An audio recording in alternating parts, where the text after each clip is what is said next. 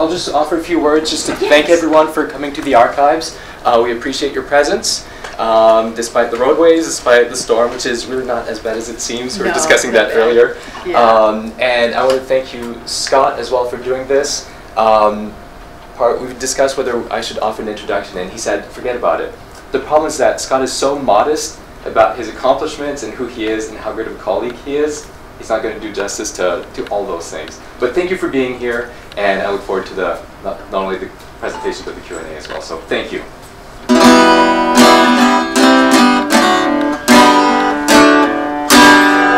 Sveiki, kā tev iet? Es esmu laimīgs, prieks iepazīties. Nesteidzim, mēs esam skolā atkal, Megan. Sveiki, kā tev iet? Es esmu laimīgs, prieks iepazīties.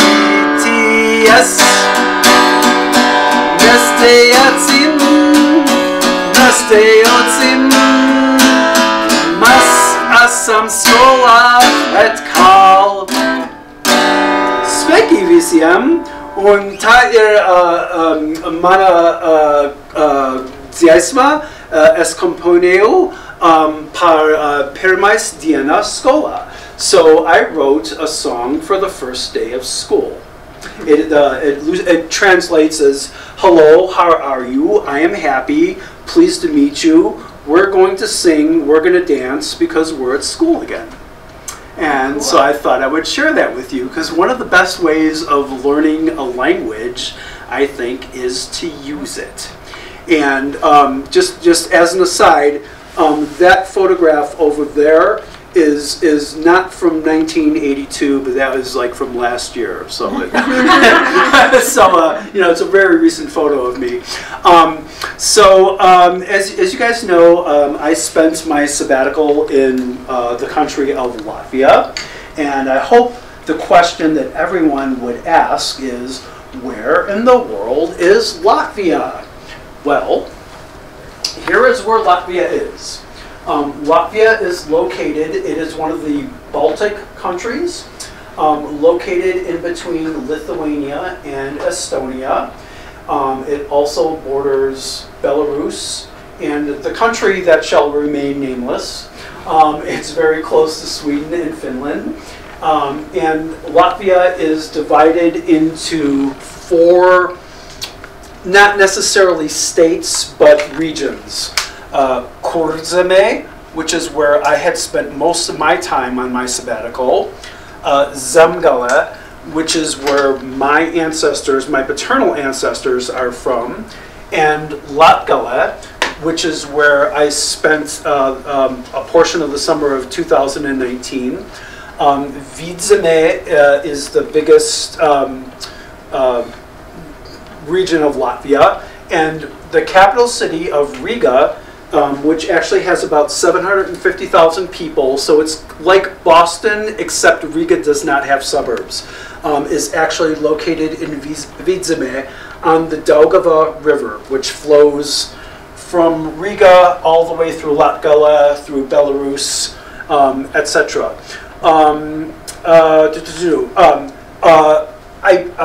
Kurzeme and Latgale don't necessarily have meanings. Zemgale means the land that's under, or the land to the south. And crazy Vidzeme does not mean the land to the north, but it means the land that's in the middle. So yeah, go figure. Go figure. So I promise I'm not going to read off the power. This is the only PowerPoint I'm going to read off of. So some fast facts about Latvia. And if anyone has questions, please, let me know. Latvia is a small country, but roughly the size of West Virginia. You can easily drive from any of one of the ends to the other in a day. Population of slightly less than 2 million people. Therefore, speaking Latvian is kind of like you're speaking this secret code that only a little bit more than 2 million people know. Latvians did not think of themselves as a distinct people until the nationalist era of the 19th century. So, for example, I can trace my Latvian ancestry back until 1820, which is about what most people can do, because prior to 1820, the people who lived there, the natives who lived there, what we now call the Latvians, they did not have surnames. They would just be Deb and Pat. They wouldn't be Debadine or Patrick Lacroix. It was just Deb, Patrick, Madeline, Heidi, no surnames. So they didn't really think of themselves as distinct people. Politically, Latvia first became a nation in 1918, which is after World War I. And prior to that, the territory was divided between essentially Prussia, Russia, Germany, Russia, Sweden, and Poland for a little bit of time. For those of us who are a certain age, if you don't really know much about Latvia, people may remember Latvia and Estonia and Lithuania because in 1987-88, because at the end of the Soviet Union, Glasnost and Perestroika, they did something called the Baltic Way, where people held hands, literally held hands, on the highway from the capital city of Tallinn, Estonia, through Riga, the capital of Latvia, to Vilnius, Lithuania, the capital city of Lithuania. And part of the reason that I'm doing what I think I'm doing is because when Latvia separated from the USSR, which was not entirely peaceful, it was referred to as the Singing Revolution. And that's really difficult for me to, even to this day, to wrap my head around. And so forgive me, I joke about it a lot. But it was called the Singing Revolution. It's really a country that sings, okay? So really, really interesting to me. These are some of my, well, they're my Brickman ancestors, Mani Brickmani Senchi. This is my grandmother, Selma. This is my grandfather. His Latvian name was Kristaps, but he was called Chris, anglicized. This is the oldest picture I have of my grandfather and grandmother, taken in the U.S. sometime prior to the end of World War I, because they were married in August of 1918. And because her hair is braided like that, that shows that she is not yet married, according to Lutheran tradition. This is the only picture I have of my great-great-grandfather, Martin Schemberg. He passed away in 1925. My great-great-grandmother, Louisa Schemberg, my grandmother, Selma, and my great-aunt, Lucille. And both my grandfather and my grandmother came to the United States shortly after 1905. And this is a monument to the aborted uprising against the Tsar, which is right on the banks of the Daugava River, the 1905 uprising. And you can see a pre-cancer Scott next to the monument. So it gives you some idea of how big this monument is. So the immigration to the United States from this area, the people of this area, happened mostly after 1905. In the case of my grandfather, he came with his parents and his siblings because they knew that he was going to be conscripted into the Tsar's army as cannon fodder, and his father didn't want that to happen.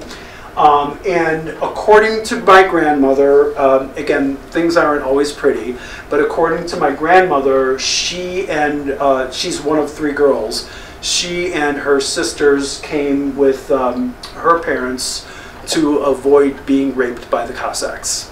So that's why they ended up in the United States. Enough about them. You can always ask questions.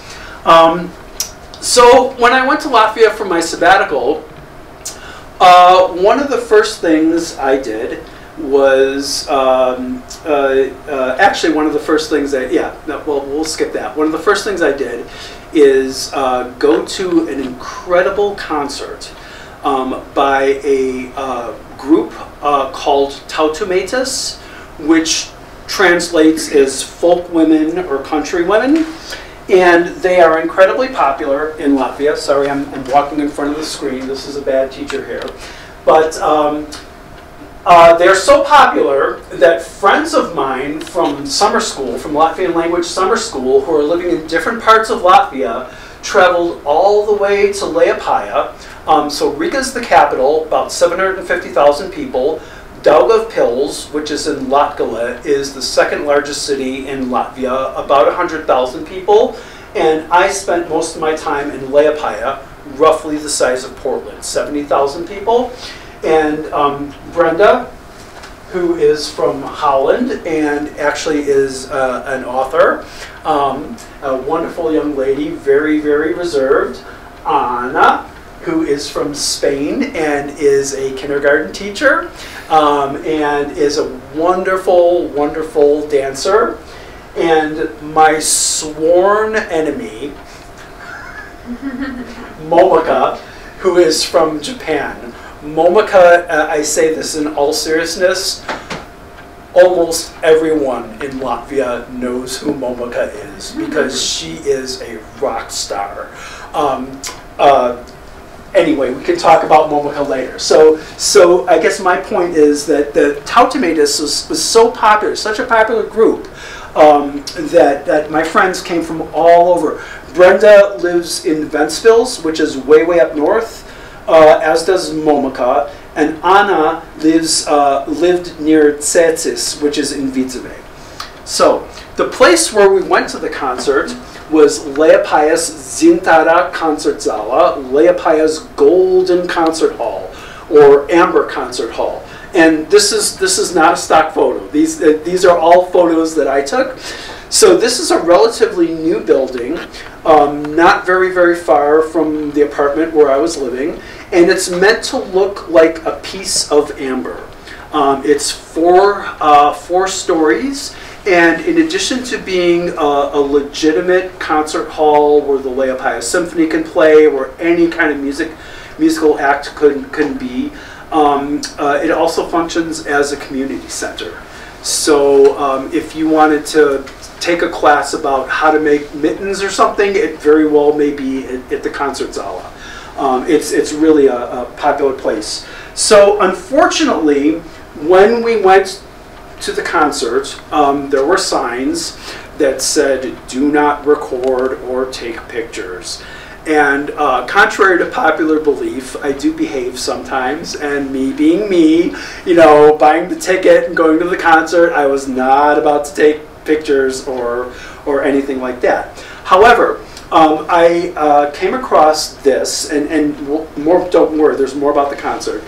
This is so interesting to me. This is how Tautumetas creates their songs. I hope that I can do this correctly, Aaron. Yes? Yes.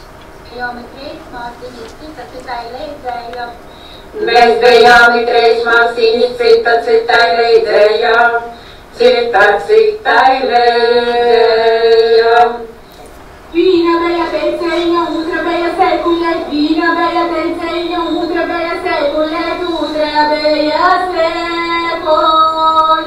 Dei tresha vatsoka, digle digle, dei tresha vatsoka, digle digle, dei digle.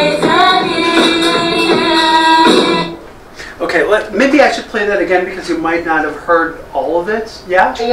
So this is a folk song. It's a folk, archive of folk songs. I have 3 sisters. Okay? This is them singing this song. 2 members from Tautamatis. I have 3 cars. And then they put contemporary beats to the folk songs to create their music.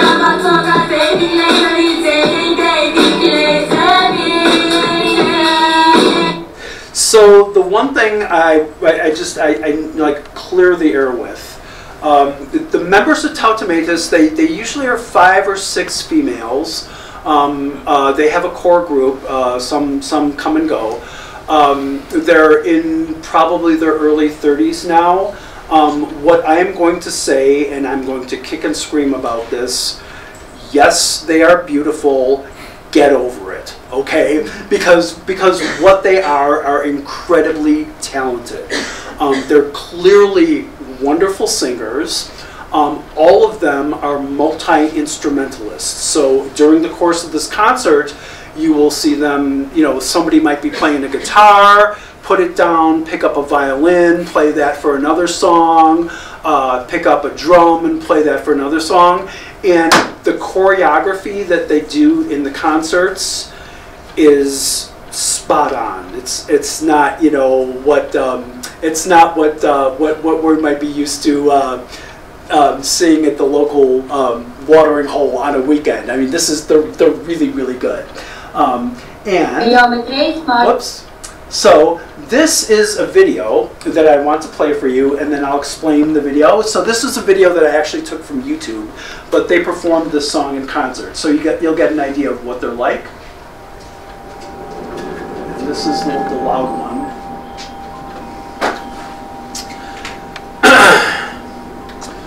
So.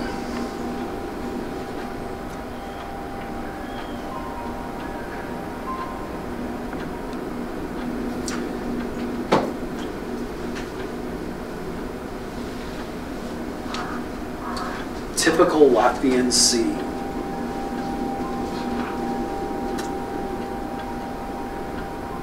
Very quiet, playing cards.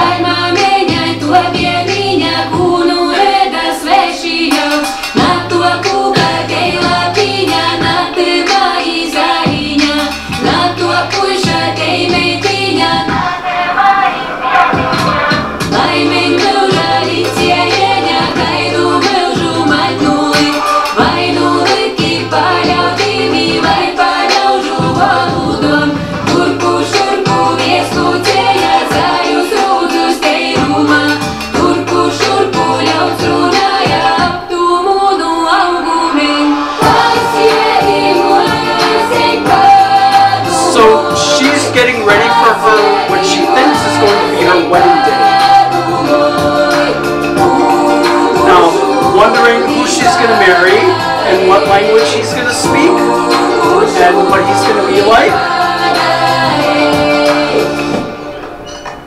And here he is.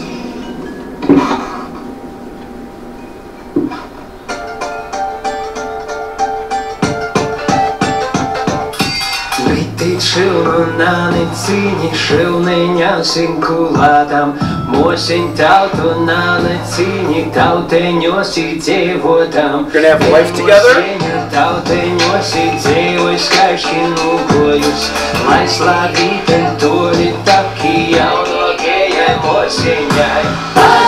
As you can tell, she's not really happy with it.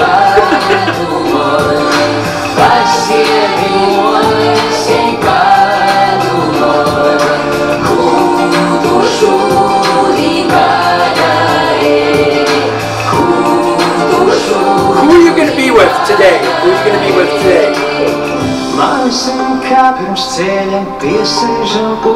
Came all the way here through deer and stuff, the land of deer.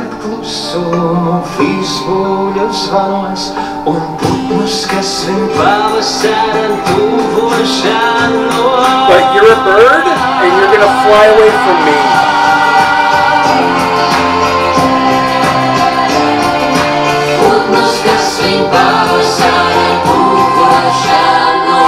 You're gonna fly away from me in the summer.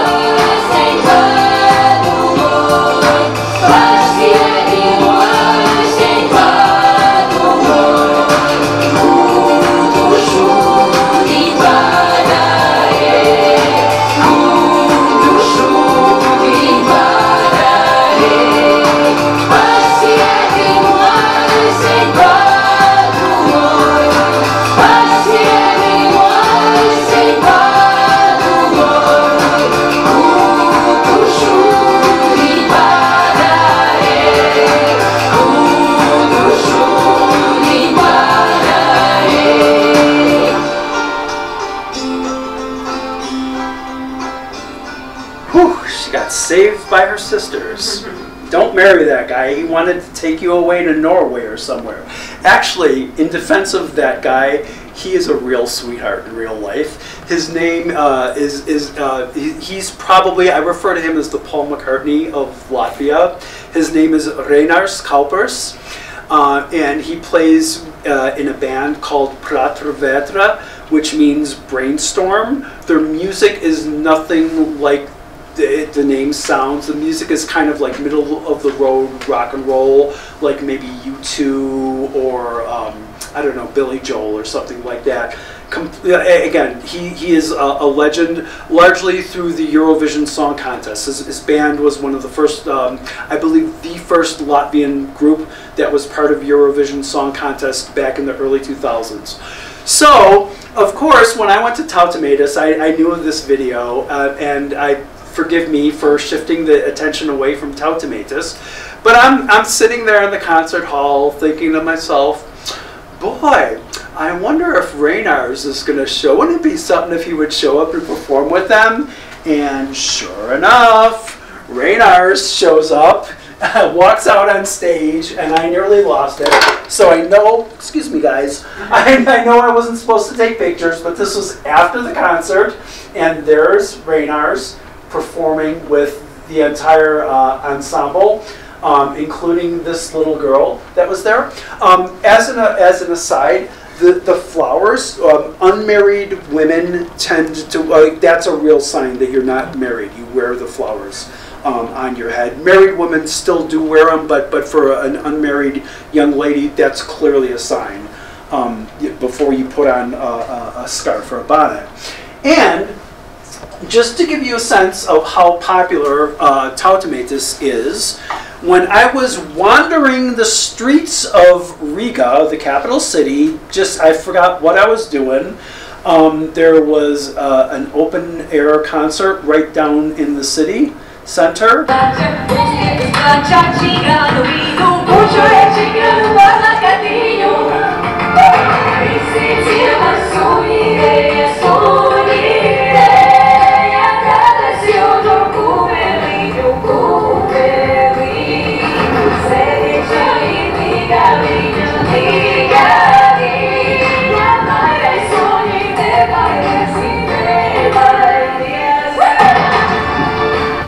So that was my little video clip. A lot of talking before I start singing. So I just wanted to bring some faces, make some of the names tangible and real. These I say that in the event that heaven exists, these two have an entire, they have like their own suite up there. These are my Latvian language teachers. That's why they have their own suite, because they have to deal with me. This is my first Latvian language teacher, Inga Leizna, and this is the person I'm not really studying with now, but most recently, Kristina Anta. And Kristina actually teaches, she's Latvian, but she teaches at Charles University in Prague, where unfortunately some of you who follow the news, that was where the shooting happened recently, and thankfully Kristina was actually not on campus when that happened. So these are my Latvian language teachers, and I'm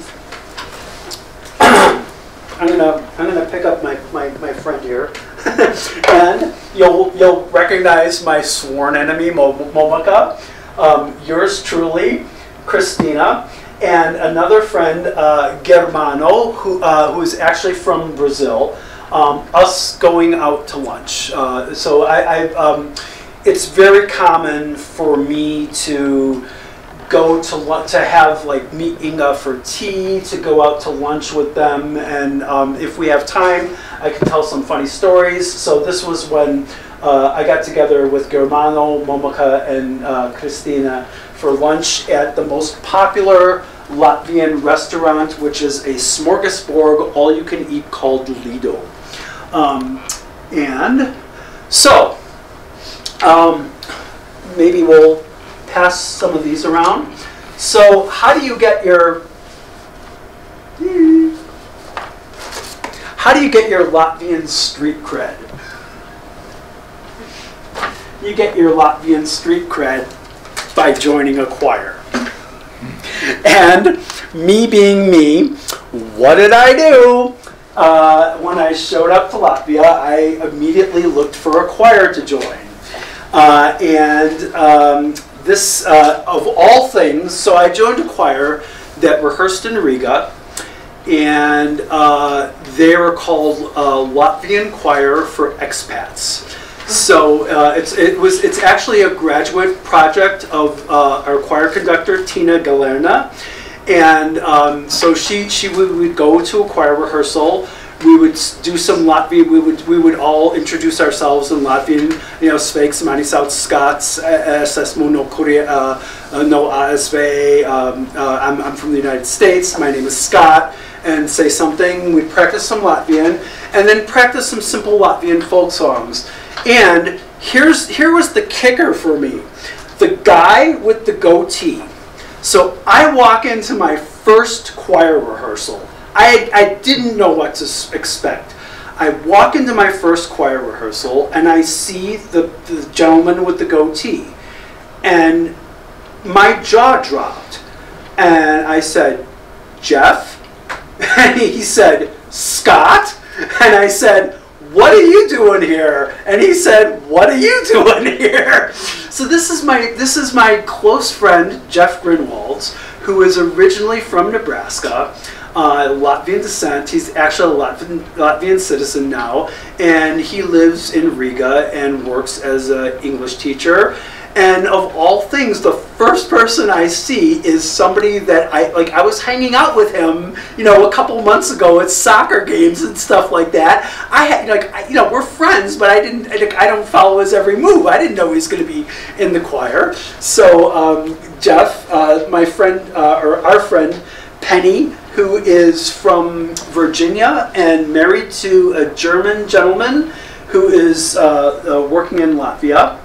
And Jeff and I, again, at a choir concert of the group Ave Soul. And from left to right, Dustin Welch. And I only know his name is Mikhail. I have to apologize, I don't know his surname. So Dustin is from Germany, and Mikhail is from Russia. He's a refugee from Russia. And one of the things about being in a choir is it's like there's a lot of bonding. Yeah, we get together and we sing, but we also do things. We also have social activities, kind of forgive me, but like team building activities. So back to me. Well, not me, but back to Latvian songs. Does Latvia have a national anthem? Yes. Not only does Latvia have a national anthem, but they actually kind of have two national anthems. So they have a national anthem, but it's very, if you will, social convention for their national anthem is very different from the way we use our national anthem. They're not singing it at sporting events or anything like that. They only sing it during recognized political events. So if we had, if we had the ambassador from Bermuda that we were hosting and giving a special state dinner or something, they might sing the national anthem. But this is what most people know as the Latvian anthem. Now, we have to, apologize. It's a good thing that HR isn't really here. Close your ears, Deb. It's a bit of a, yeah, I know. It's a bit of a different. It's not that bad. It's a bit of a different time. It's a bit of a different time. One of the interesting things about most folk songs is that they often have a hidden meaning behind the words, and so I will sing, and I will translate. If I have to sing again, I will do that, and then we'll talk about what's going on here, okay? So this is why I'm playing this, is because we sing this in my choir. I think I put my sheet over there, but I actually have the sheet that Tina handed out for us to sing this, and it's in both of those books. Put veni Dien laivinu aizden mani kur zemnice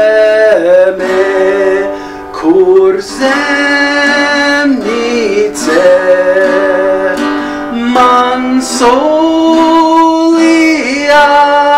salmetenu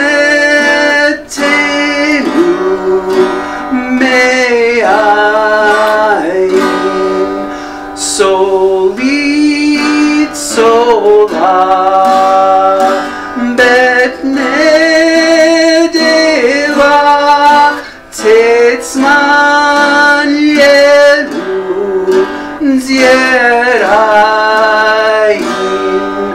tetsman lelu zierain kumelina skrein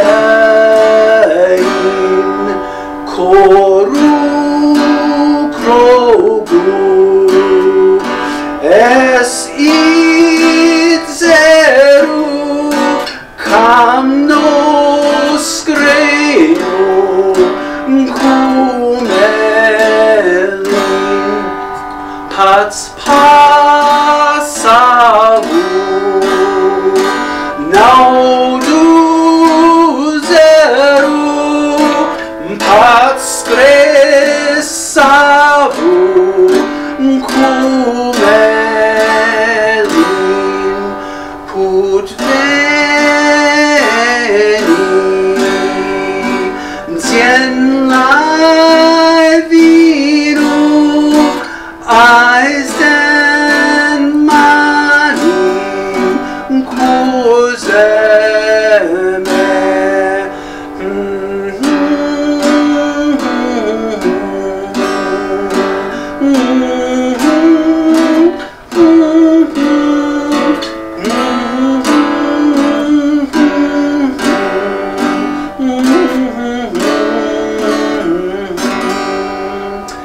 So, before I forget, one of the things that my dear friend, choir conductor Tina Galerna would have us do, and she is Latvian, but her English is fluent, is she would teach us Latvian, and then before we would sing a song, we'd have to translate all the lyrics. And she was a toughie. Shout out to Tina. So, you hear what the music sounds like.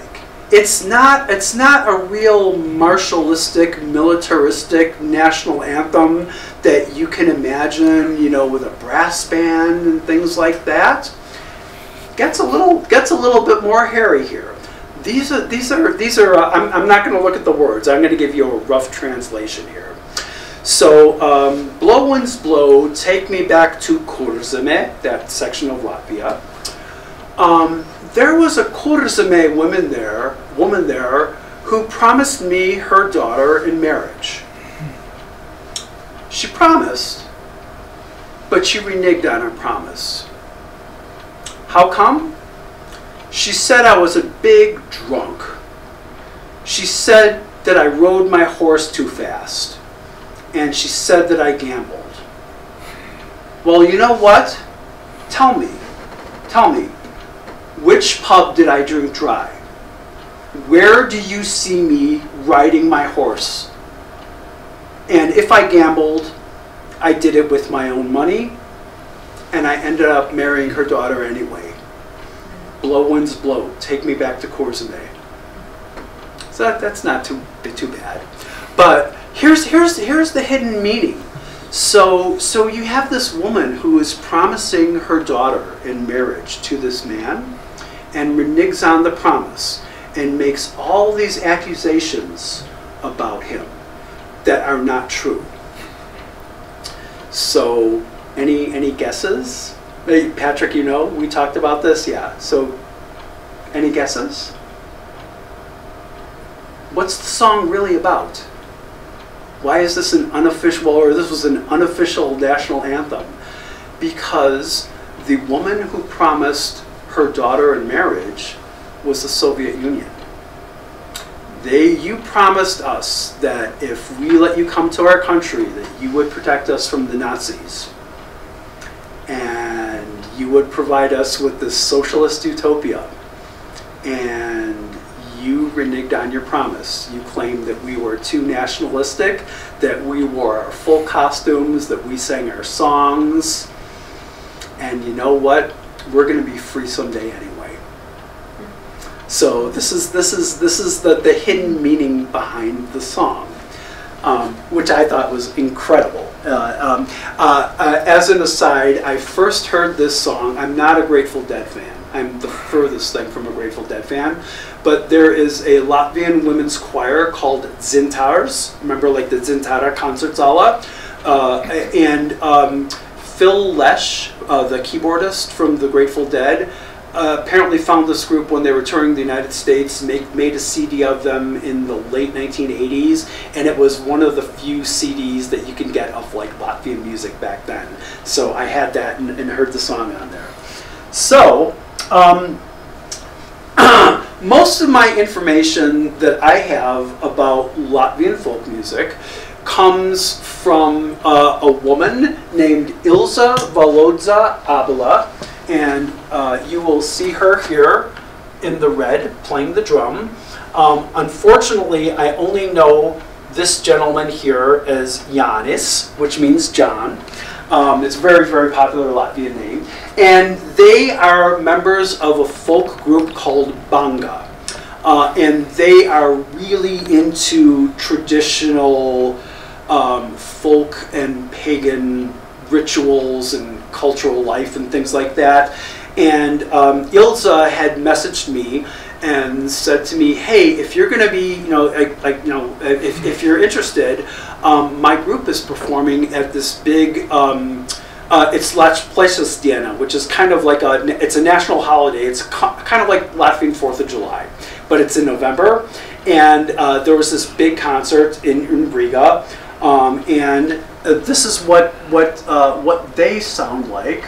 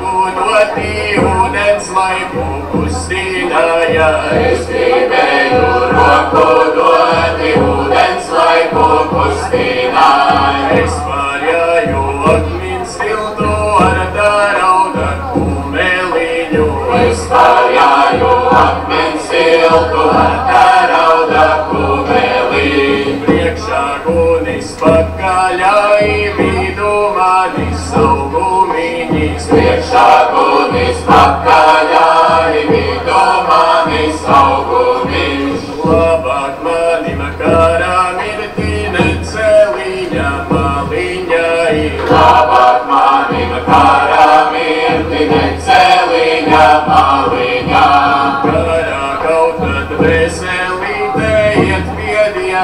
dziedādama kara kauta dvēselīte iet pie Dieva dziedādam. Dievs mieloja dvēselīti kara kauta paleliņa. Dievs mieloja dvēselīti kara kauta paleliņa. Saule kaulus balināja, vējiņš matus vicināja. Saule kaulus balināja, vējiņš matus vicināja. Kara vīra dvēselīte, kā sarkana magonīte. Kara vīra dvēselīte, kā sarkana magonīte. Uzplaukuse paziedēja, pakrīt kara zemītei. Uzplaukuse paziedēja, pakrīt kara zemītei. So this was this outdoor festival for Let's Play Sistiena. The Latvian flag, maroon, white maroon, sometimes mistaken with the Austrian flag. It's not.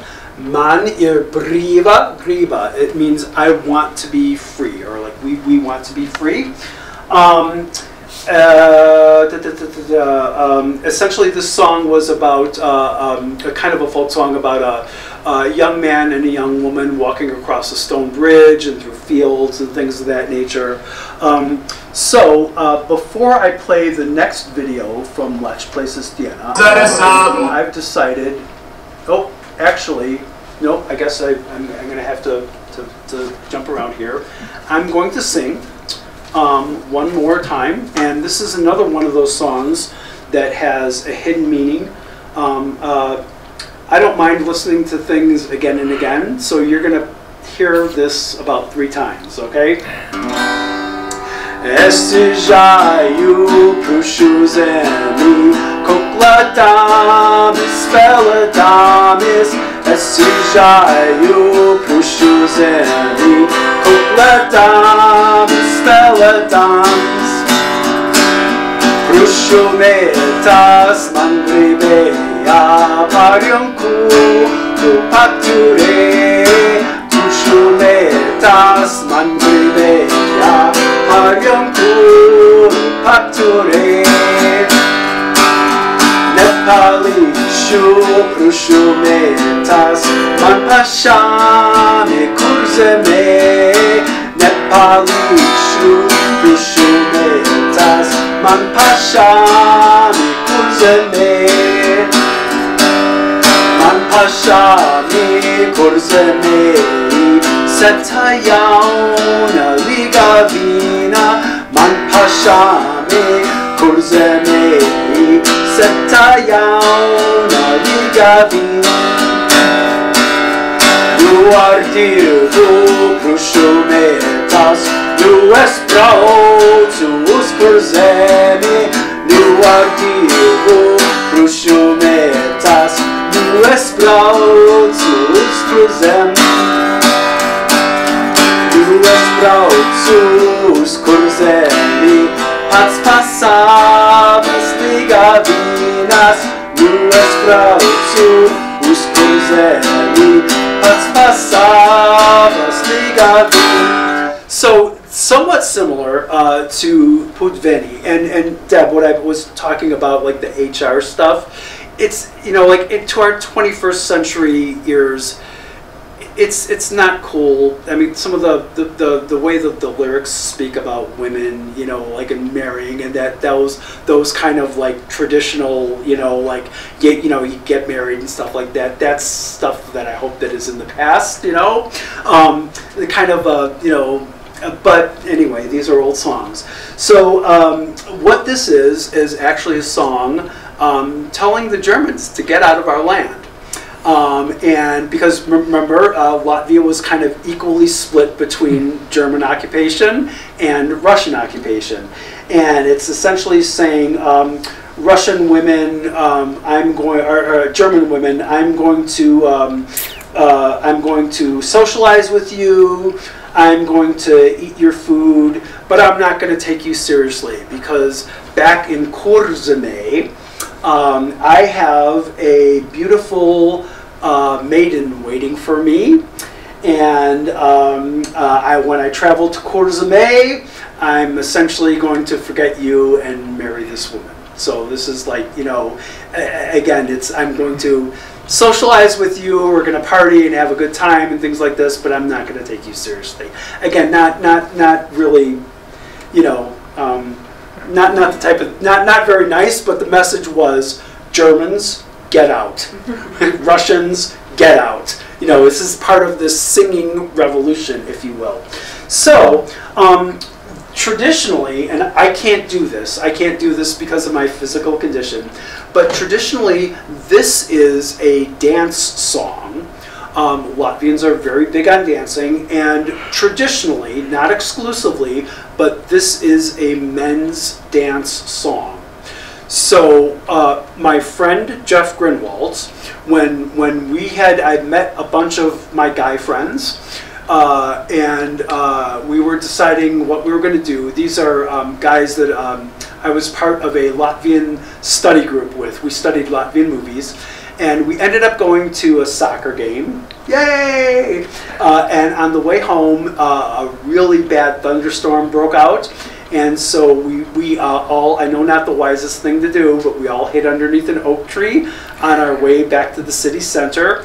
And one of my young friends, Andres, who's 24 years old, started doing this dance. He said, you know, we're just standing there. It's like, hey guys, guess what I learned? And he starts doing this dance, and all of us start breaking, because we all knew that it was the men's dance, and I'm not sure what the passers-by must have thought of, you know, all this group of guys singing and this one guy doing the Eshizayu dance. But we had a great time. So this is what the dance looks like, and they have very nice shirts, right? So it's usually and women can dance it, but it's a men's dance.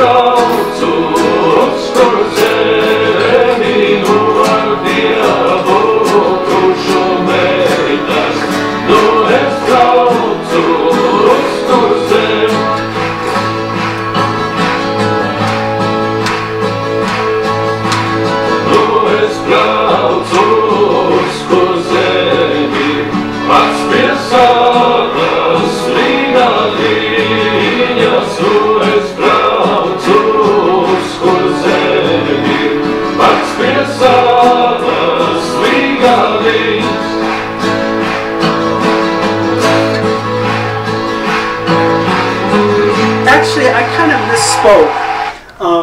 You know, obviously I didn't ask people what they thought, But I'm sure that some of the passers-by, given the extent to which Latvians sing and dance, probably just thought that we were out there rehearsing, you know? And so anyway, I wanted to show you that. So again, so like say for example, if I was at an event and this song was playing, and I was there with one of my daughters, and we both knew this dance, and I danced this with my daughter or something, people wouldn't think that this was weird or inappropriate or something like that.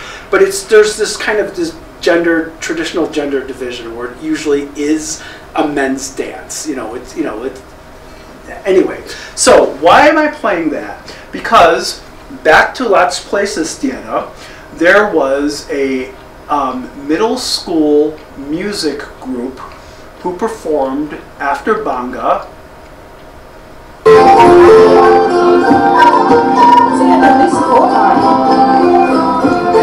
You might hear somebody very familiar singing along with this.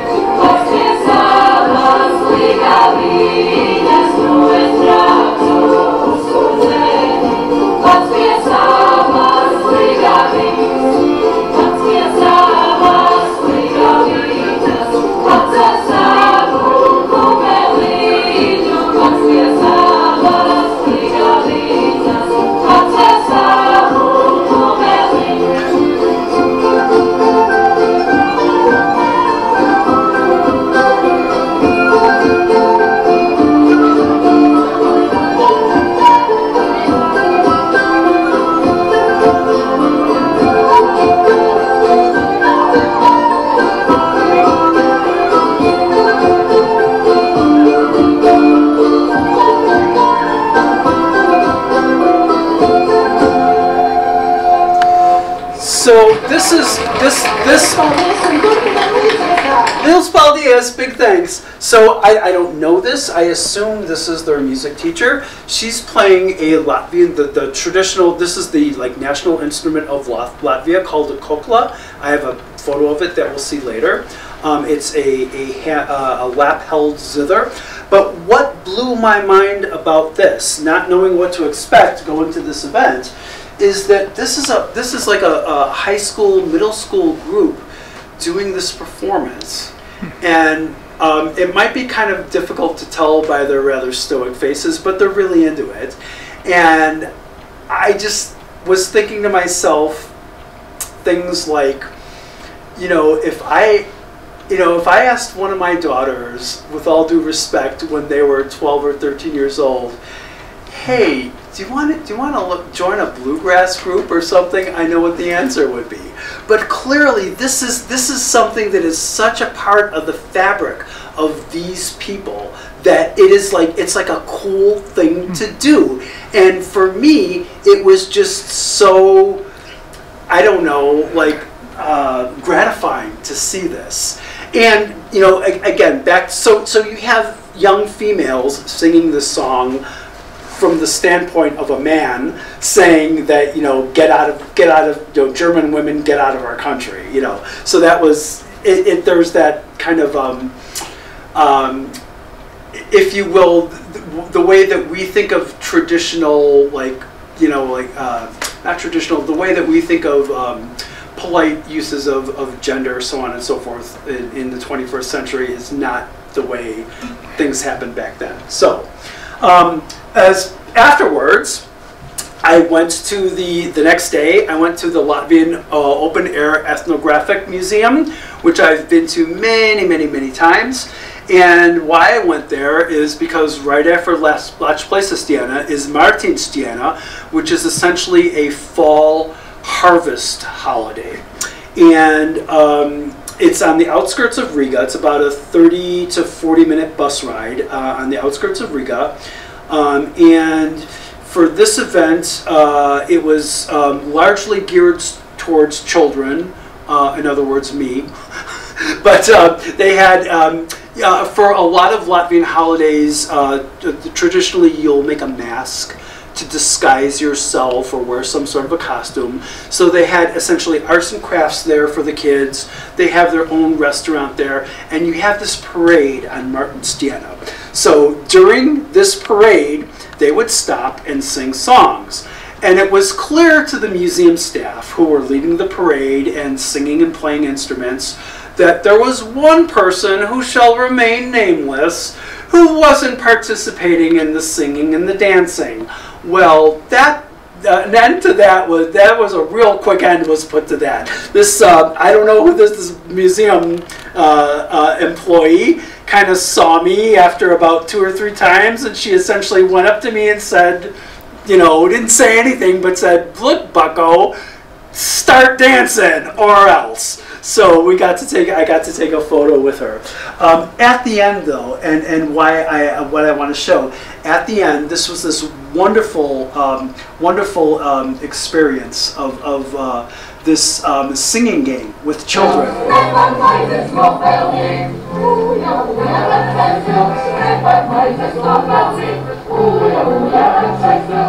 Grandpa Wolf, Vexta Vilks.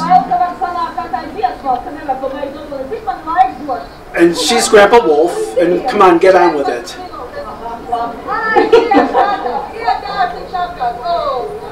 So it's kind of like Duck Duck Goose. It's a circle song. You sing it very slowly, and Grandpa Wolf is looking for one of the young kids who's in there, and you'll see her in the purple tights. And she has to hide. And then when the music gets fast, they chase her. Grandpa Wolf is chasing her, and she has to avoid her. Don't catch me.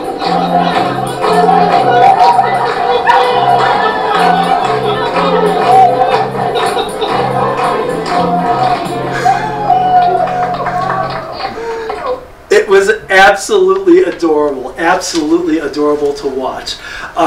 So the only thing that was going through my mind is it was a good thing that I did not volunteer to do any of that, because I envisioned myself slipping and breaking an ankle. The really cute thing is on the way home, again, it's about a 40-minute bus ride, so there's only one bus stop, and you can tell who was at the event.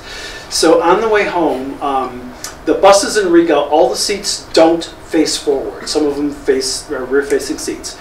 And it really, to me, encapsulated in many ways what Latvia is about. I was sitting by myself on a seat, and roughly diagonally across from me was clearly a grandmother and a grandfather with their grandson, who was probably about 6 or 7 years old. And maybe after about 10 or 20 minutes of the ride home, maybe not 20, maybe about 10, you know, this poor little boy, it's cold. It was probably in the low 40s, upper 30s. Little boy falls asleep on his grandparents' lap. And to me, it just encapsulated what this is that folk and traditional cultures there are so alive, and they're so being passed from generation to generation. And I was thinking, as Robert Sylvain, of wanting to pass these on to my children and grandchildren. And at this point, I'm going to sing you my special song for today that we'll talk about at the end of my presentation. Ai juju lacha berni, ai juju pekka nami kali nami juju juju pekka nami kali nami juju juju Tevs parnasas magus podu ai juju Mateo vasaliti juju juju Mateo vasaliti juju juju Tasmami berni ai juju pamerigo gureshanu juju juju pamerigo gureshanu juju juju. It's a Latvian lullaby. And I was thinking of the little boy on the bus. So essentially, it's Ai Juju Latsa Bernie. It's like shoo shoo shoo shoo shoo little bear. It's a song about a bear, and it says Father is going to go to the woods and collect some honey for you, and Mama is going to go to the woods with Father, and she's going to collect berries, and they're going to bring them back and give them all for little bear so that you can have a really good night's sleep. And again, when I was on that bus ride, that's what I was thinking. I was thinking this lullaby, this beautiful, beautiful lullaby. This is again, talk about what to me encapsulates Latvia. Mana masitsa Julia Deo. So I refer to this woman as my cousin. We definitely are related. We share DNA. We share genetics. Not that far back. We cannot figure out how we do. Julia is from Australia, and she is a force to be reckoned with because she's a few years older than I am, and she plays on two Australian, as a hobby, plays on two Australian women's field hockey teams. Wow. Yeah, this is not, it's not, forgive me, Sue, this is not baseball. You know, it's field hockey. So anyway, my friend Andres, the guy who did the Esejaju Pushuzemi dance, he invited us to a dance in a park. And my cousin Julia happened to be there with a friend of hers, and we went to this park. I can tell you a funny story about the park. And my cousin Julia learning a Latvian dance.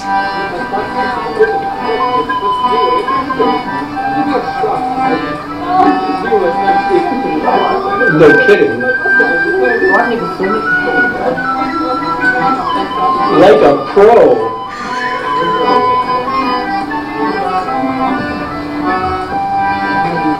She's great. She's just the best. This is, again, she doesn't know this guy. You know, you just go to the park, you know, and you sit there, you know, and if you want to participate, you participate, which you should. So the reason that we were in the park is because, and again, I think that people kind of have this this incorrect notion when if I say something like, you know, if you ask me like, Scott, what did you do when you went to Latvia?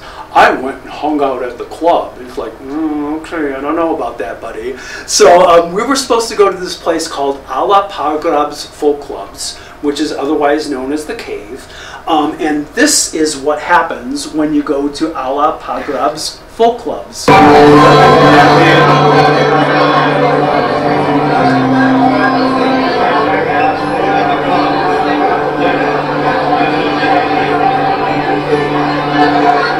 Traditional music, singing and dancing, and you need to know the steps. Just like Eshishayu Kushuzemi, I don't know what this song is, but this is not, you know, go out and do your thing.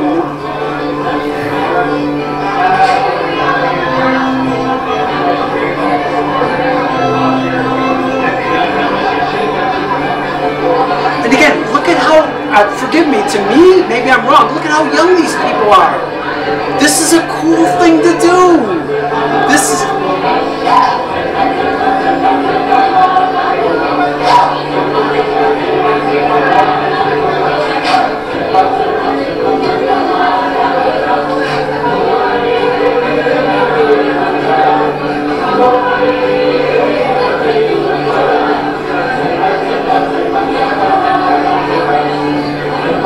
As a guy who has the right idea.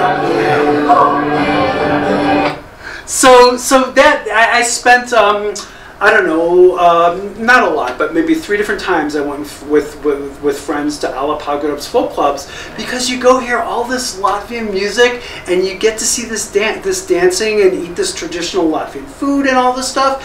And these are young people. I mean, I think they're like, you know, 20, 30 somethings. These are not, you know, it's a living culture, and it was so exciting for me to see that.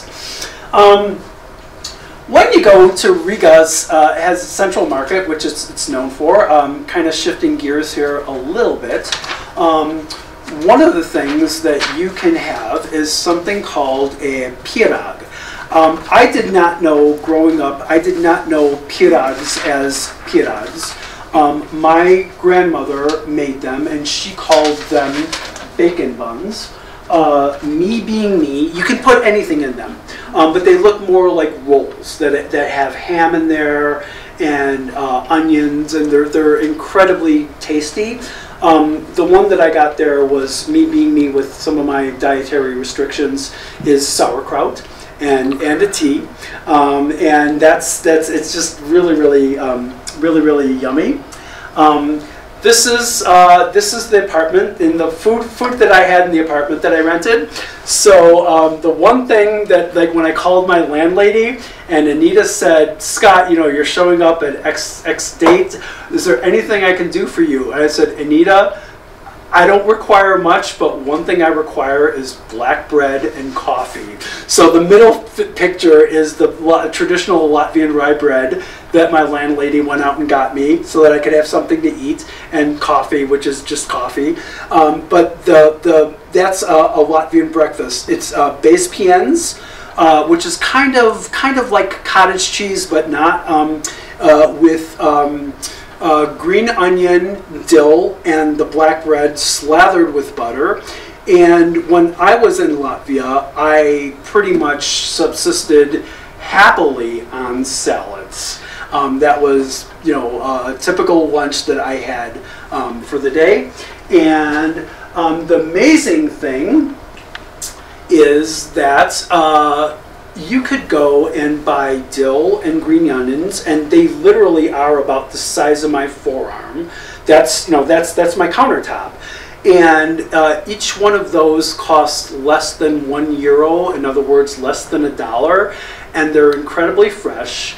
And my friends all thought I was nuts because I was buying this stuff at the local supermarket when I could get it for much cheaper if I went to the open market. You know, like, I'm going to argue €1. This is Milda, Latvia's freedom monument. Again, classic picture of what do most people, everyone has to visit Milda. She's this woman holding up 3 stars that kind of represent Vidzime, Kurzime, and Latgale. Zemgale at one time was part of Kurzime, so when the statue was built, she had 3 stars. And this is her Freedom Monument. And I think this would be an appropriate time for me to talk about some stuff that I don't understand. Sorry, Deb, I'm taking up too much time here, but I'll try to move it along here. Huh? No, but I thought, no, it's okay. It's okay. That's okay. It's okay. It's your fault. No, that's okay. Look, just, you know, what I would suggest is just slug me.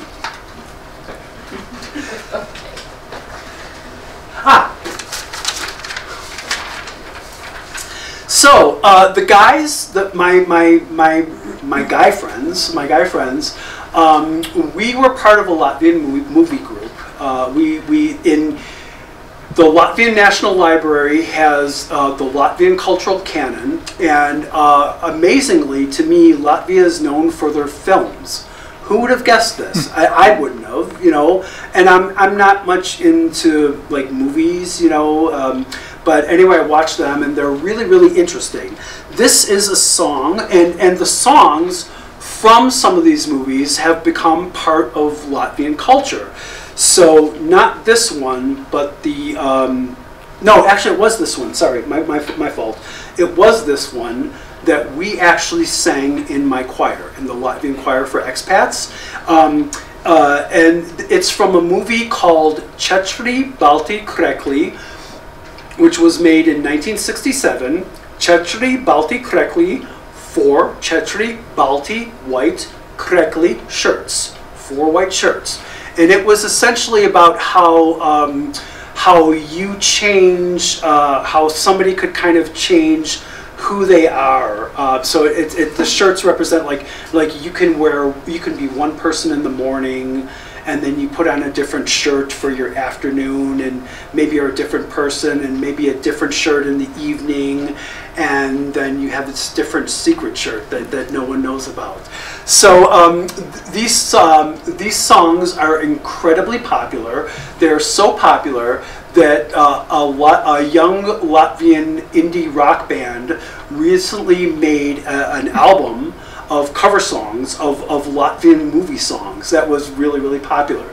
So this is Degus and Belts, one of the ones that we sang with the choir. Stop machinem motoriem meeting. Uzilum kuriem kasalts. Stop routinem kautinem spirinem. Mutvets vecinem Degus is Belts.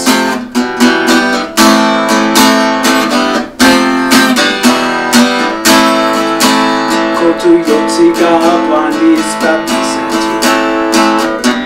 Pasakainen pastegus kazin neftas kuku panaibu sikafitsa. Beknet sikinyo apikan sen.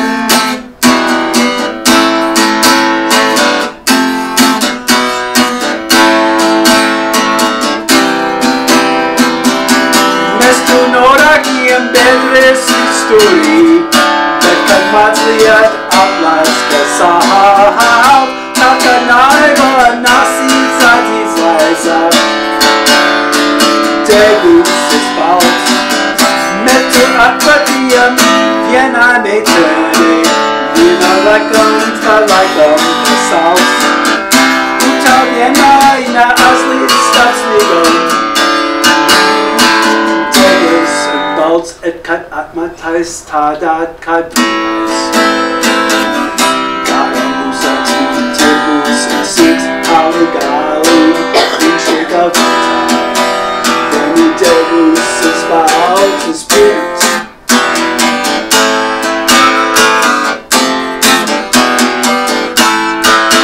Bet yemetene parasus plasus.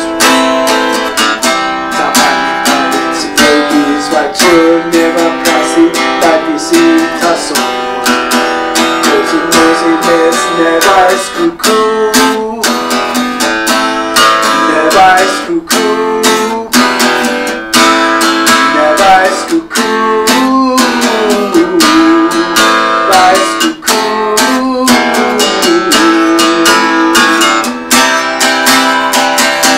Ekan atmata jest tadat nadrivais, dada lusa kim tirgus succeeds. Galion, shake of its eye, Yemedeus is bounds its tears. Ekat atmatais, tadat kadri rise, Dadas usakim tirgus succeeds. Galion, shake of its eye, Yemedeus is bounds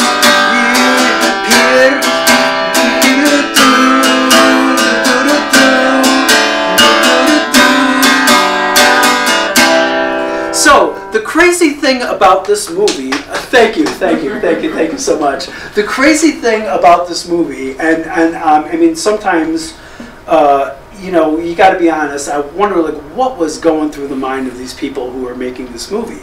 So, what the movie is about is, the movie is about a Latvian, in 1967, mind you, 1967, the movie is about a Latvian rock band who gets in trouble with the Soviet censors. And all of the songs are essentially have kind of some of those, like, if you will, like, hidden meanings, or kind of like, I don't want to say like protest implications. So like, again, I'm thinking, like, what's going through your mind? Like, this film was banned until the late 1980s. But it was banned to be shown in public, but it was shown in private viewings. What is going through your mind? You're making a film about how bad censorship is in the Soviet Union, and you really think that, you know, Brezhnev is going to say, "Oh yeah, of course, my favorite movie. Let's just show this all over the place." So the lyrics are kind of like a carefree, you know, like Casanova type, talking about cars, motorbikes, girls, and essentially what it's about. Degus's Balts is the voice of the cuckoo. Nevis cuckoo. Nevis cuckoo, the voice of the cuckoo, and talking about how you know, you might have cars and motorbikes and girls, but there's still street corners that are frozen, and there's a lot of snow, and there's frost, and flowers don't grow.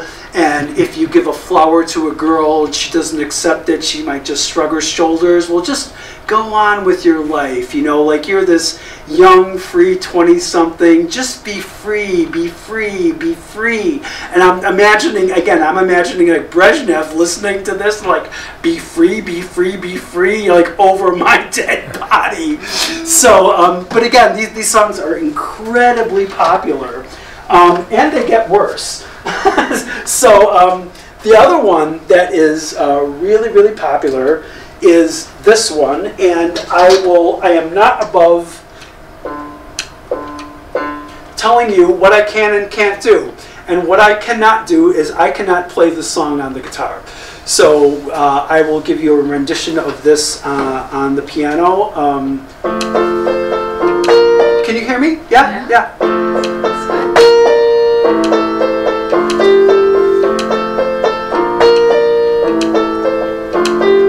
Spojums taka, zivi zeltas vina slava taka, zvaigznu skritunzis.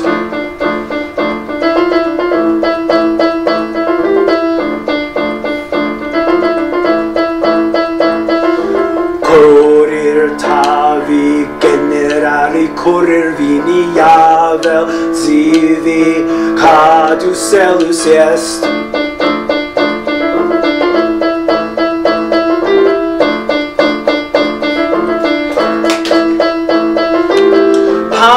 Savus albas aldatinus natus manam trepiens veletias Zinutikato kabietu Napoleano aprakzemi Vaitas nesmeredu betzivo kakieno baro alto silta piano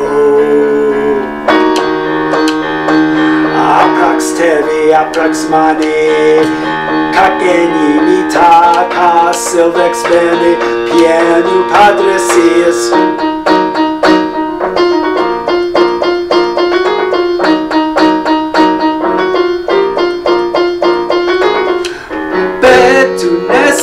Sorry, it's Altatinus, Natsus manam, trepin spelitius. Spojums taka, zivis altas vinus dava taka, zweigs nus critunsis, paniam savus, alvus altatinus, natsus manam, trepus spelitius. Panium savus, alvus altatinus, natsus manam, trepies spelitis, betunescum stines altatinus, natsus manam, trepies spelitis, panium savus, alvus altatinus, natsus manam, trepies spelitis, Pietunescum tistis altatinus natsus manam trepin spelitius. So this song is essentially about tin soldiers. Sorry for my faux pas there. This song is about tin soldiers. This is about somebody who is, again, think about the time, 1967, Soviet Union. This is about somebody who's delusional and is imagining that they're Napoleon and they can play with all of their little tin soldiers and manipulate them and make them do anything that they want. And this is going to pass the censor because, you know, it's just totally crazy. So anyway, this young Latvian folk band, Carnival Youth, recorded both of those songs, and they're incredibly popular. St. Peter's Church in Riga, where Johann Gottfried Muthel, a pupil of Johann Sebastian Bach, was the first Kapellmeister. The Lutheran churches in Latvia are huge, and I spent a lot of my time going to organ concerts. The organs are known worldwide. They are fantastic, and this is what the insides of one of the old organs looks like. That they have in St. Peter's Church. And St. Peter's Church also has an observatory. It's the second most popular observatory in Latvia, so you can ascend to the top of the church. I forget what it's called, like this balcony or something. It's a wonderful panoramic view of Riga. This is from one of the many Latvian museums that I went to. These are traditional Latvian instruments. And Nori, as I try to impress upon my students in my world music class, that you could kind of tell something about where people live, that where people live and what they do has an influence on their music making activity. So Latvia, and one of my friends, actually one of the guy friends from the movie group, is from Yarmouth. And his dad is a fisher, a lobsterman, and he teaches English in Jelgava. He's married, he's got 2 kids. But Joe always says that Latvia reminds him so much of Maine because it's very wooded. It's reasonably flat. There is no katahdin in Latvia. But you'll see all of these instruments, all of the flutes, all of the aerophones are made out of wood. These are 2 examples of kokla. Both of them are kind of common and traditional.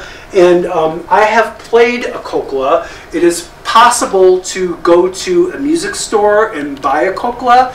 But if you were the real deal, which I am not, what you would do is chop down a tree and essentially construct your own kokla.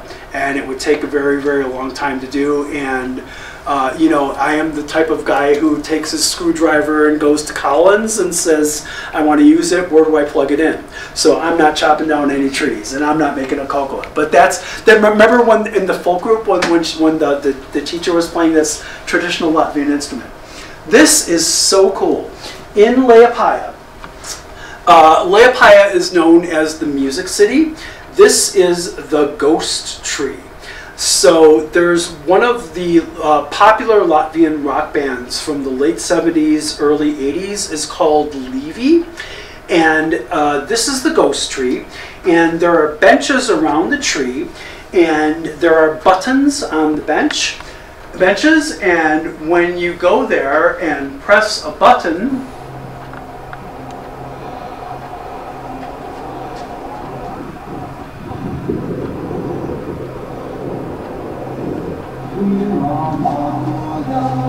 you will hear an excerpt from a Levi song, as if it's coming from the tree. This is their most popular one, Zinta Valoda, My Birth Language, which again is an anti-Soviet anthem.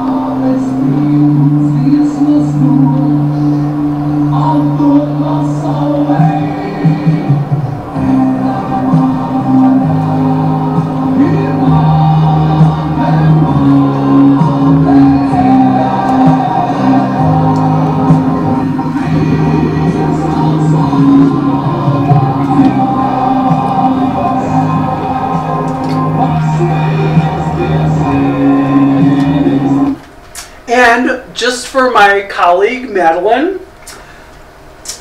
if you go there at night, that's my landlady, Anita. The tree lights up and changes colors. And you can just go, it's right on the beach. There's a park right next to the beach in Liepāja. And you can just go there any time of day or night, press the button, and obviously if you're there at night, you get a light show. It's really, really cool. Next to the apartment where I stayed is something called the Hoyer Museum. And again, talk about something that kind of encapsulated Latvia.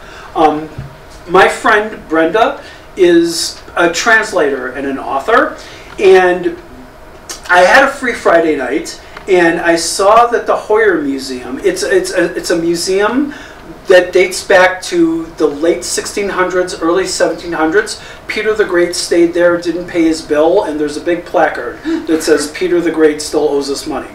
So there was this poetry reading, and these two women read their poetry. I am going to apologize profusely because the woman in the dark hair, I've forgotten her name, but she was the one that was the most fascinating to me.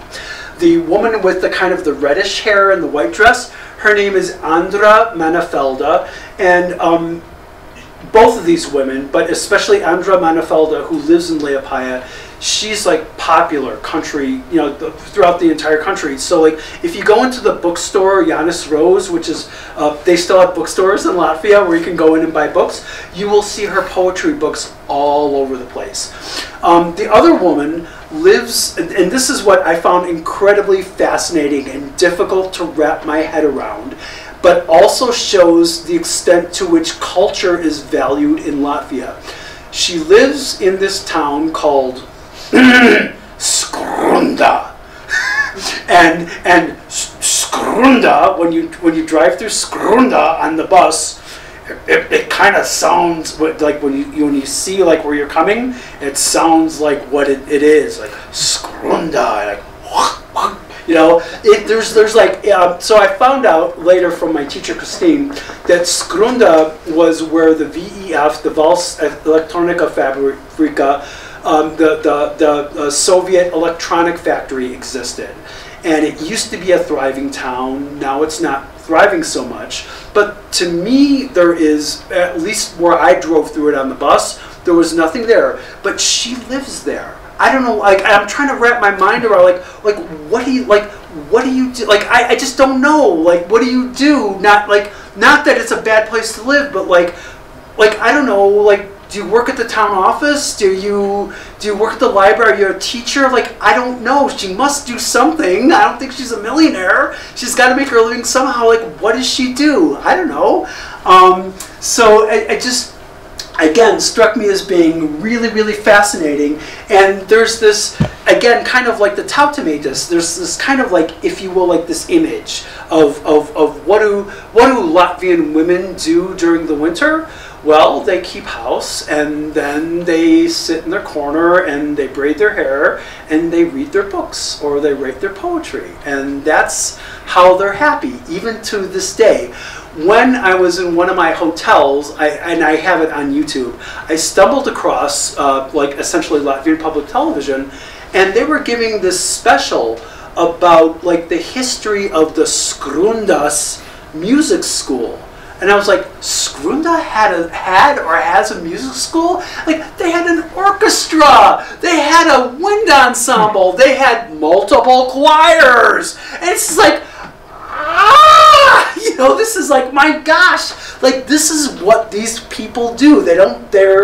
I mean, I imagine some of them do like things like gaming and whatever, but they do the cultural activities. And again, I found that so interesting. I have to, forgive me, I have to, a couple of sides here, I have to show you this. I'm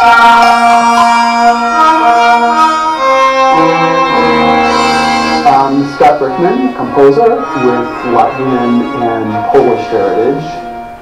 And sometime between December 28th, 2019 and January 3rd, 2020, I was diagnosed with stage 4 metastatic cancer.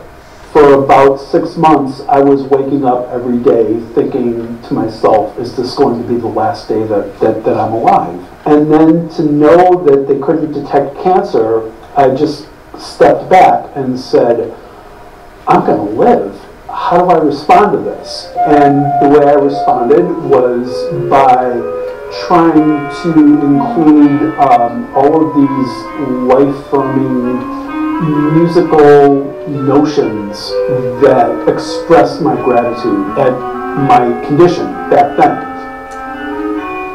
So the first movement is very, very loosely based on a Lithuanian, not a Latvian, but a Lithuanian vocal genre called a sutartinė, which is a singing game.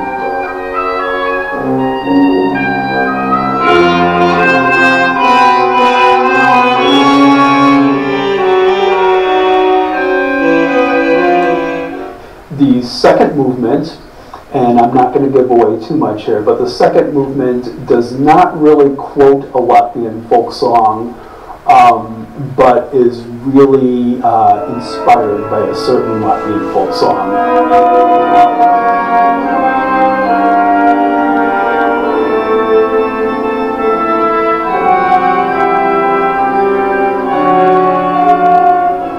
The third movement is based on In Dulce Jubilo, the Bach chorale, God's Son is Coming.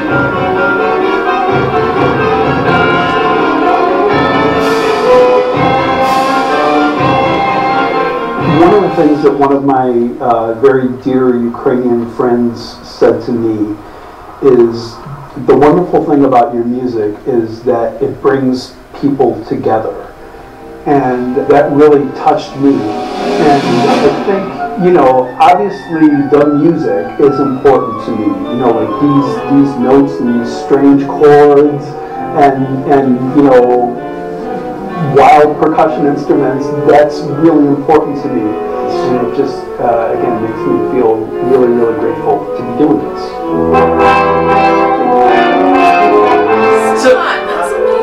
So one of my side trips when I was in Latvia, I had a recording session in the Czech Republic, okay, and you know, again, this is like, you know, this is like, so I told my teacher Christine that I have this recording session in Brno, and Christine immediately responds to me. She wasn't married at the time; she's now recently married. She said, "My fiance and I will meet you at the airport. take you by bus to the train station in Prague and make sure you get on the right train to Brno. It can be a little confusing. Wow. Yeah. And then when on the way back, I met her and Lucas again, and we spent the day at Charles University, seeing where Christine taught, and kind of seeing the sights of Central Prague. So that was one of my side trips when I was there. This is the recording engineer Jan and the videographer Clara, and we went out for a celebratory lunch afterwards. And another side trip I made I don't know when, 2023, April. Let's say April, is to Kwidzyn, Poland, where I had a piece of mine performed by the Elbag Chamber Orchestra, which is based in Gdansk. This woman over here is my dear friend Iwona Glinka. She is Polish. She plays the flute. She's a concert flutist, and in fact, she just performed a piece of mine last week, Friday, that I wrote for her in Greece. She's married to a Greek man, and she lives in Greece. There's the knucklehead taking the bow after the performance, and me with the conductor Pavel Kotla, who is a force to be reckoned with. He lives in London. He's Polish. And friends with Iwona, and they organized the concert. It was great. So I want to thank you, Heidi. I'm sorry for interrupting you. I'm trying to. I have nothing more to say except you should be really proud of yourself. I am. It's just really beautiful. Yeah, and I'm so seriously, I'm so touched. I mean, I could have gone to Prague, flew there and stuff, and Christine could have written to me like, "Oh, I have papers to grade," or something like. No. This is my fiance Lucas, and we're gonna accompany you to the train station, old man, and make sure you get on the right train so you're not lost somewhere in Lord knows where. I've been to Prague. I've been to Czechoslovakia before, but I really appreciated this. So these are. Don't cry, Scott. Don't cry. These are people who are so incredibly dear to me that it's not even funny. Everyone in Liepaja knows the crazy lady with the blue hair, my landlady Anita. I think of Anita as my little sister. I had the apartment directly across the hall from Anita, rented from her. And I'm not sure what I'm doing this summer, but in June, and again, I want to make it, not that it matters, but Anita and I, this is a completely platonic relationship. Anita is going to be my date to a wedding that we're supposed to go to in Riga. So Anita has a heart of gold. This woman is our friend Veronica. She is a political refugee from Belarus. She was active in Belarusian theater, underground theater, and was counting votes in 2021 when they had the uprising in Belarus, and she had her life threatened. And she was not taking any chances. She got out of there, and she lived for a year with Anita, like rent-free. And Anita put her up rent-free in her apartment until Veronica kind of got her bearings straight. Just wonderful, wonderful young lady. And this is our friend from Georgia named Levan, who was a graduate student in law at the local university. There is Scott, his little sister Anita, who has those, both of us have those Latvian cheeks, don't we? And our friends Michael and Rita, who are from Canada, of Latvian descent, and they happen to be in Liepaja. We met them for dinner. Talk about wonderful, wonderful people. This is over the summer. Veronica is a brown belt in karate, And I always feel safe walking around any street by myself. However, if I'm walking with her, I know I'm really, really safe because no one wants to mess with this young lady. Look at that. This is my friend Lindsay, who plays bassoon professionally in the Liepāja Symphony as a full-time job. She's Canadian. She's married to a Latvian man named Ilmars.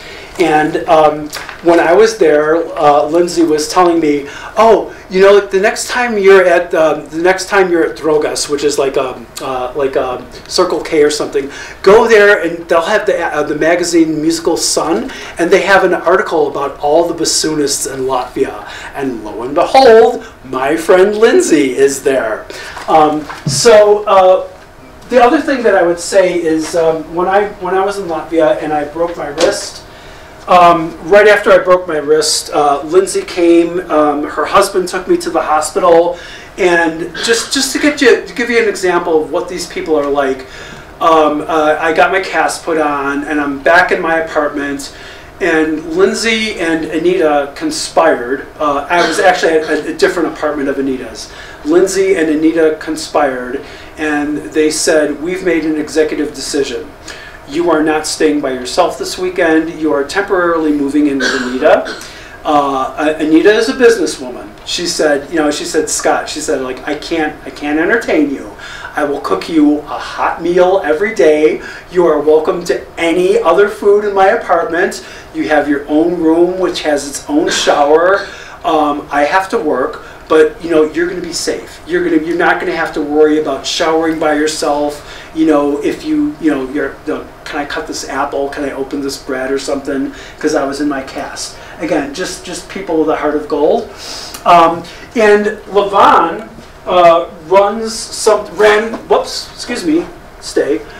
ran something called the English Club at the local university.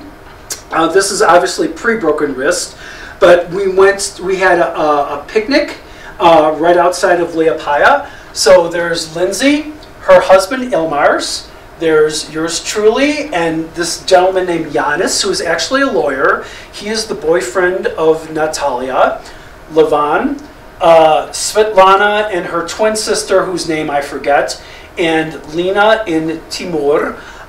Natalia, Lena, Timur, Svetlana, her sister. They are all Ukrainian refugees. And I'm surprised how I'm holding it together. You'll notice Svetlana has her arms covered and has a long skirt on. Svetlana always has her torso and most of her arms and legs covered because she is from Kharkiv and has apparently a ton of shrapnel wounds. So, but look at her smile. Look at how happy she is. So we went to Levon's. Levon plays volleyball. He's from Georgia. The sign says something like "Go Levonchik." Had a great time at the beach. And then this is my landlady Anita, my dear friend, my little sister. We have fun hanging out in shopping malls, which are still a thing. And Anita's vegan, by the way. Fancy restaurants, sometimes not so fancy restaurants, and with our friends. And Anita's from New Zealand. She came to Latvia in 2020 or 2021 to live permanently and owns properties there. She's a Latvian citizen. And Anita is a huge 80s punk rock fan. So a lot of this is a music education for me and for Anita. Like playing, whatever we listen to. This is obviously pre-cancer Scott. Me and my oldest daughter, Sophie, at the Latvian Ethnographic Outdoor Open Air Museum. We did the Latvian language summer program in 2018. Had a wonderful 2-week time, daddy-daughter time there. And me reading to my granddaughter, Rena. This is the middle knucklehead, my daughter Emma, who lives in Levant and is married to the local boy, Jake Tardif. I took Emma when she finished her undergraduate degree in 2019. Her gift from me was a trip to Latvia. And my grandson Theodore, who is half French. And every grandchild gets a string quartet. Stay tuned. Because Today? Yeah, today. Oh my gosh. 10 o'clock, 11 o'clock out in Colorado. There's Sophie. He does not yet have a name, but that's my new grandson. Wow. Born in Denver. So really, really, really exciting. And as I said, this is a kind of a traditional Jewish, Sophie and her husband are what we call modern Orthodox Jews. And with the birth of each child, the world is created anew. So I think I'm just going to shut up and take questions and stop singing and things like this. And please ask questions, because I know there's so much I'm trying to get through. Oh, the books. When thank you, Sue, thank you. But I thought I mean, it's me. So one of my friends said, hey, the new songbooks for the Song and Dance Festival are out. Go if you're in Riga, you probably ought to want to go to the music store and buy the new songbook. So of course I thought, I'm Joe Cool going into the music store buying the songbook, blah blah blah blah blah, kind of like if you will, like parading around with my songbook. And I remember I got on the bus, and kind of like this literally didn't happen, but I kind of felt like I should be getting on the bus and saying, I got a songbook, and I'm looking around and it's like, everyone on this bus has this book. I'm just like everyone else. Yeah, it was hilarious. I'm like, here I thought I was hot stuff. One of the first guys to get a songbook. Not everyone, but a lot of people. You could see like they're looking through. Okay, what are we going to be singing and things like that. So I have. This is. And please don't take this the wrong way. This is Latvian Christmas candy. If anyone wants a piece, it's a little bit month old, but you can help yourself to any Latvian candies that you want. This is actually a family. No, people are going to pass on the month-old candy. This is an heirloom from my grandparents. This is one of the few things that I have from my grandmother. It says Precigus Zimasvetkus, which essentially means, I would translate it as Merry Christmas, but what it literally means is Happy Winter Holiday. So I have, these are not from Anita or from her apartment, but when you walk into like Anita has these things hanging in her apartments that she rents out. These are Latvian pagan symbols. This one is Jumis, which is the god of fertility. This was gifted to me by my Latvian language teachers, which I thought was a little bit weird, but anyway. And this is Jānis, which is sort of like the Latvian god of the summer solstice. Again, I noticed that like when I walk into the apartment or something, you'll see these things hanging like from the kitchen or something. Like some people might have dream catchers or something like that. They're supposed to bring good luck. Of course, me being me, I have a Latvian hard eyeglass case, and I think another one from Riga.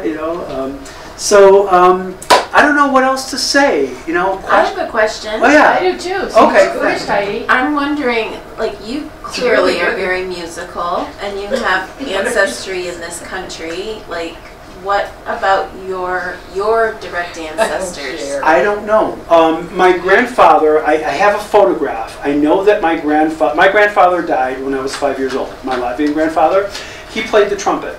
Okay. I mean, I don't think he wasn't like a concert. He was a construction worker. He wasn't like a concert trumpet player or anything like that. But he played the trumpet, and my dad would tell me stories about how when he was young, he remembers like going to picnics and listening to my grandfather play the trumpet.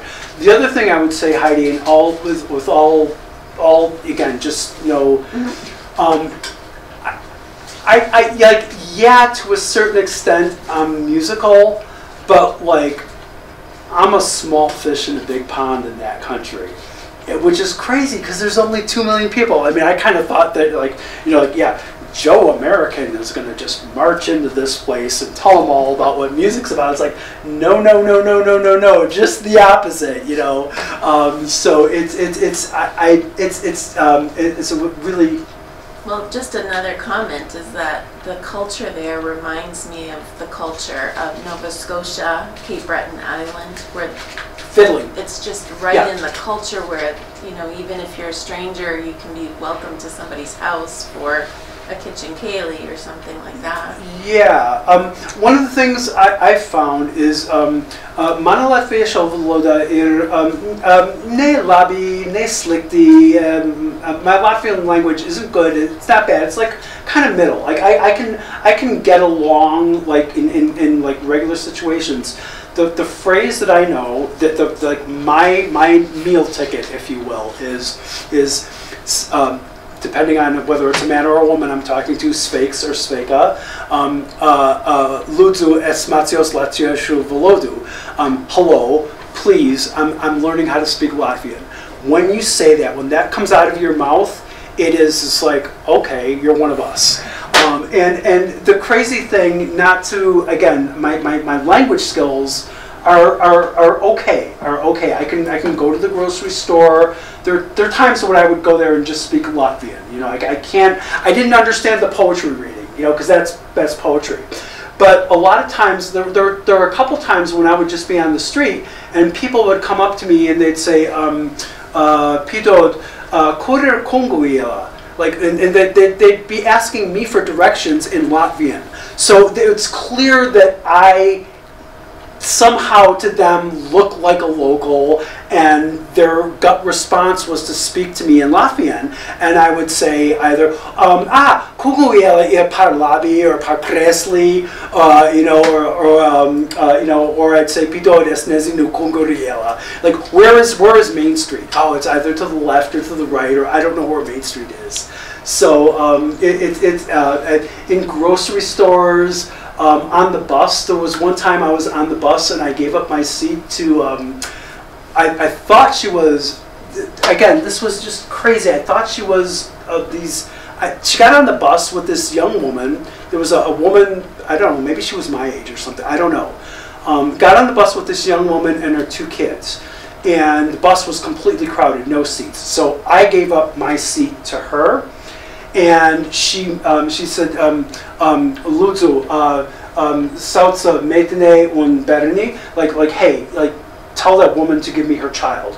And she took one of the childs and put him on her lap. And I started talking to this lady, and I found out that wasn't her grandchildren. That wasn't her grandchild. And she was asking me if I knew anyone in Texas, if I've ever been to Texas, asked me where I was from, and things like this. And then the most amazing thing happened. At the next bus stop, some more people got on the bus, and there was, I don't know, like, again, I don't know ages, but there was a younger-ish woman who was sitting directly behind, and when some more elderly people got on the bus, that young woman, I'd like to think I started something, that young woman got up and told this elderly woman to sit in her seat. So it's just, they're not very, Don,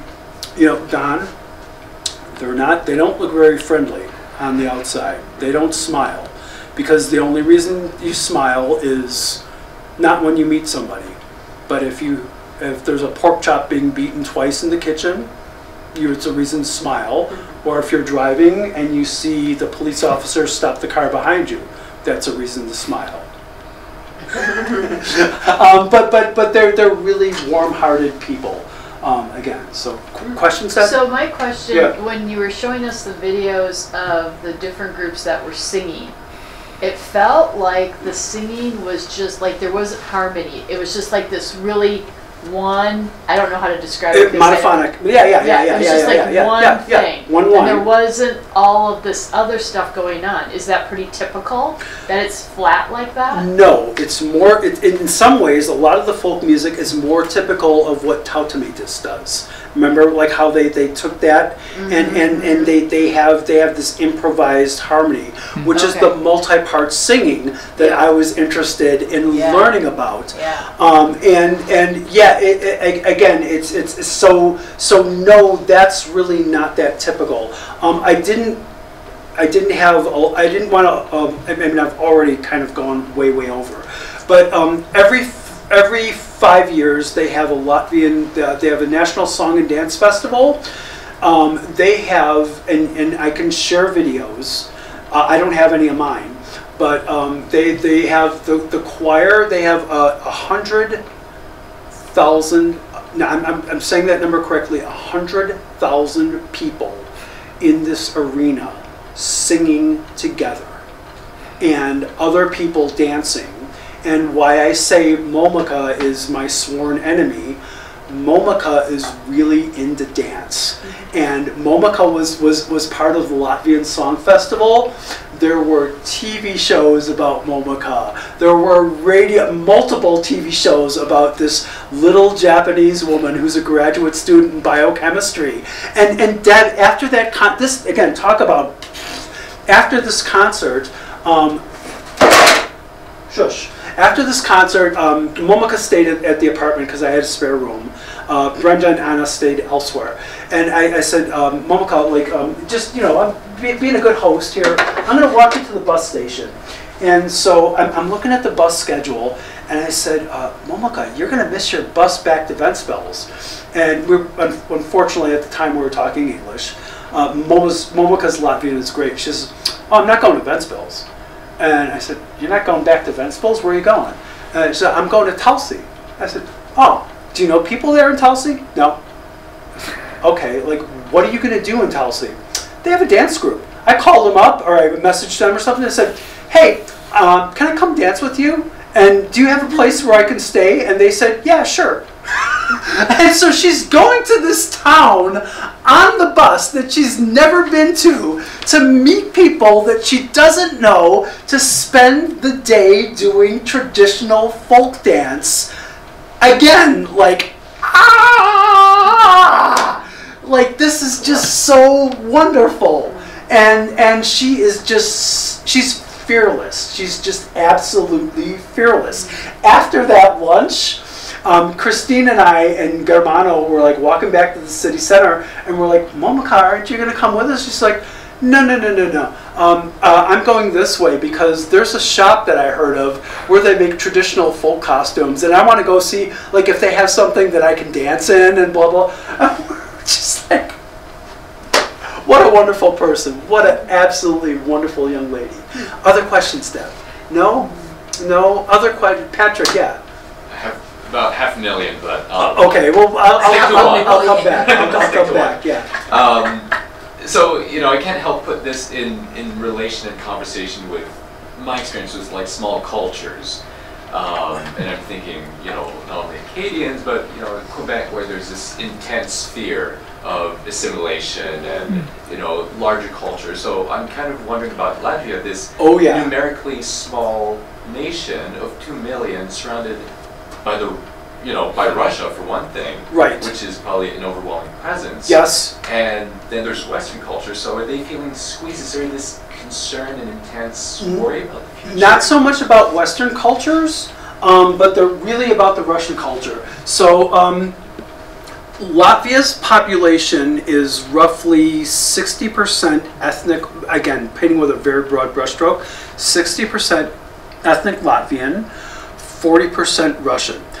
The Russians who lived there were moved there by the Soviets because, I hope I'm saying this correctly, Riga is a warm, even though it's way up there, it's a warm water port, and it doesn't freeze. So you can trade during the winter, and there used to be naval bases there, and the Russians saw, the Soviets saw this as strategically important, so they imported a lot of people there. So, for example, the Jewish, there were close to 100,000 Jews that were murdered during the Holocaust in Latvia.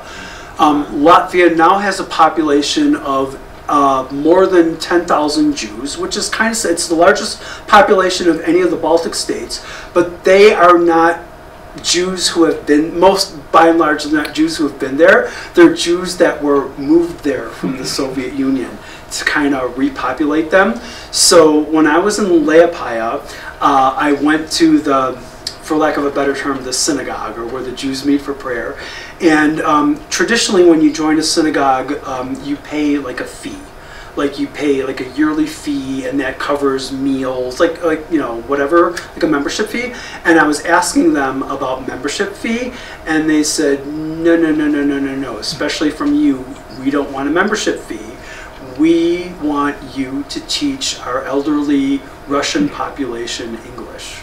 Oh, cool. In exchange for, you know, your meals and coming to our prayer services and stuff like that.